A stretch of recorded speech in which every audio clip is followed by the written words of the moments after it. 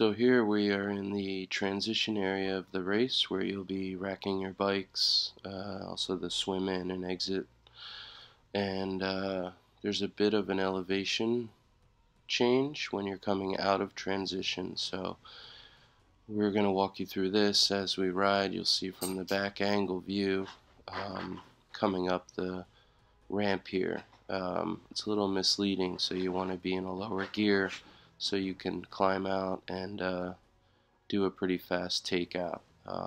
Yeah, this is it going up here.